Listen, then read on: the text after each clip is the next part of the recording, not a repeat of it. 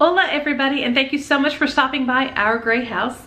If you're new here, my name is Lisa, and in today's video, I'm going to show you how to make a DIY farmhouse tray out of paint stir sticks. If you want to create today's project exactly as I'm doing it, you'll need 6 of these long paint sticks. I just got mine for free at the hardware store. You will also need these square dowels. I'm not really sure what else to call them, but they're like dowels, but they're square. You'll need some beads, and I got these off of Amazon, and I'll put a link in the description box below for you. You also need a miter box and saw. You'll need some wood glue. I just have Elmer's Carpenter Wood Glue Max. I have this little sanding box to finish off some of the edges. I just got this at the Dollar Tree. And you might need your glue gun and some glue sticks just to kind of reinforce some of the things, but that's totally optional. You'll need either some paint or stain in the color of your choice. I just picked this up, I think I got it at Dollar General, but possibly Dollar Tree. I've had it a while, so I don't remember. I got this big bag of beads off of Amazon, and what I'm trying to do right now is just see how many I'm going to need to line this paint stick, because I just saw an idea online that I want to try as far as how to add like a little zhuzh to it, you know, kind of jazz it up just a little bit. I've lined up 10 beads to get an idea of how long that is, and it's basically 3 3/4. So let me measure out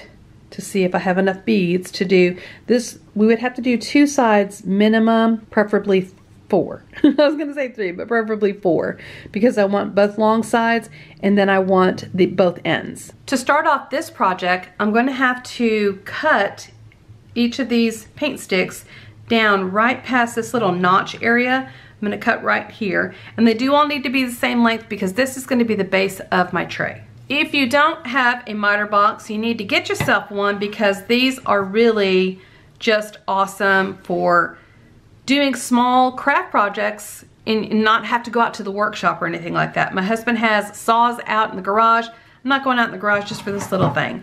So I'm just lining it up, and I'm going to cut this one, and then I'm going to use that as the guide for the others. The next part of the farmhouse tray project is to cut the little wooden square dowels that I have, cut them down to size.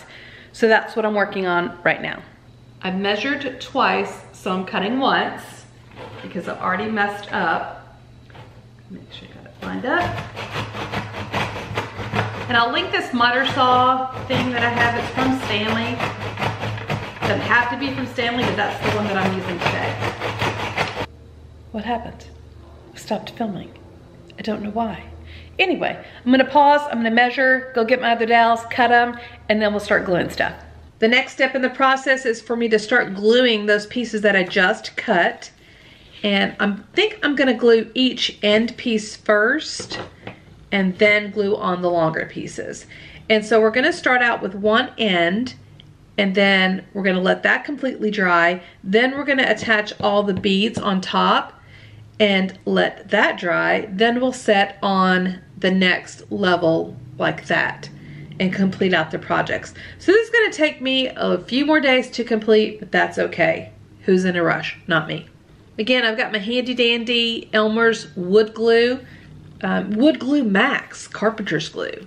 Gonna apply some glue here and then push it onto the end of the tray.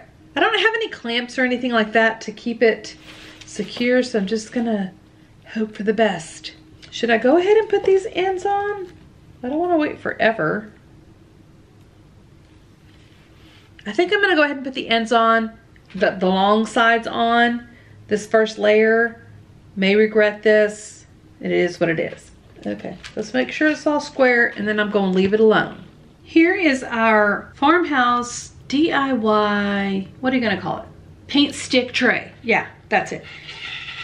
And there was a little bit of like, it stuck a little bit to the paper. That's okay, because later on, before I paint, I'm gonna sand it. Just do a light sanding.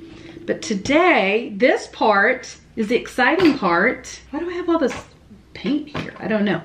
So this is the exciting part, because now we're gonna put these little beads on. I think it's gonna be a little bit of a tedious task, but that's okay, because after this, I'm gonna go cut the grass.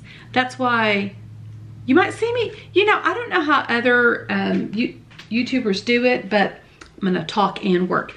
But I don't know, they do a project all in one sitting, and I'm like, stuff has to dry. So I don't know. Anyway, I'm just gonna put a bead of glue. You can't really see, so let me move over. I'm gonna put a bead of glue just down a little ways. I'm gonna place some of the beads on there very carefully. Then I'm gonna put another little strip of bead of glue, put more on there, and so on. And then I'm gonna, yeah, so that's what I'm doing right now.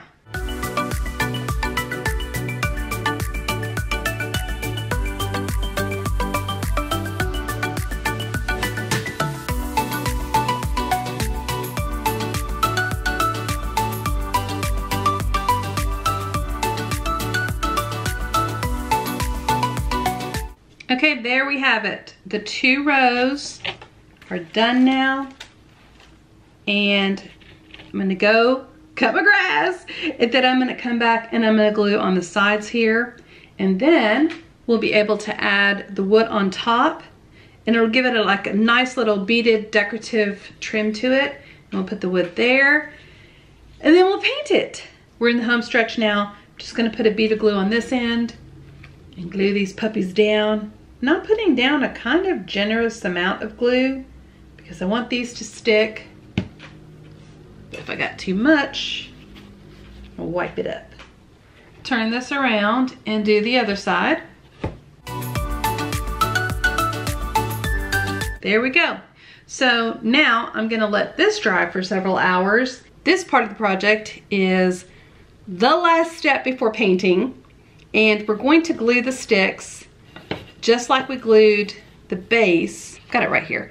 So this is how it's looking so far. I'm loving it. So we glued these paint sticks together, and then we made a frame using this square dowel. And now I'm going to make another frame and glue that together because I'll square everything up, because then I'm gonna put glue on the top, and then we're gonna lay this on top here. I'll put some weights down. We'll let it dry, and then we'll paint it. It's gonna look so awesome, y'all. So when it's finished, we'll have it, it'll have this kind of decorative beading look.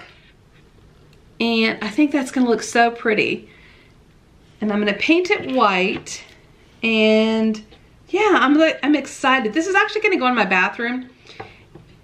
And I'll show you guys later how I style it, but I'm so excited about how this is looking. This is just looking so good. Looking so good. Yeah. All right, so let's get to gluing.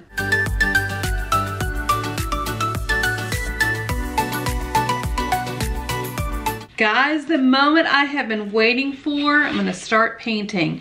And I think I'm gonna kind of sand a couple spots here just to make sure everything's smoothed out. I'm gonna definitely put several coats on because I do want it to have a nice even finish to it. But yeah, I'm excited to start this.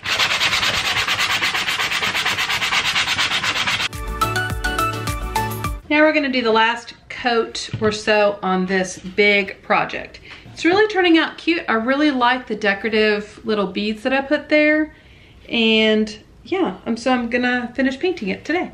Okay, y'all, so we are fixing this little tray. It was wobbly on there. The lid to the toilet is not level, so we're gonna be adding these little beads.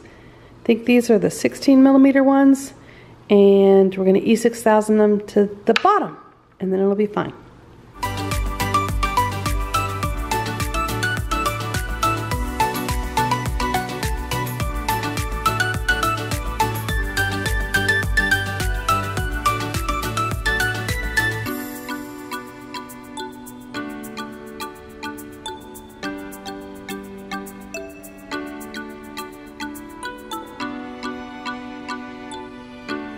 I hope you enjoyed today's video, and if you did, please give it a thumbs up and hit the subscribe button while you're there in that area.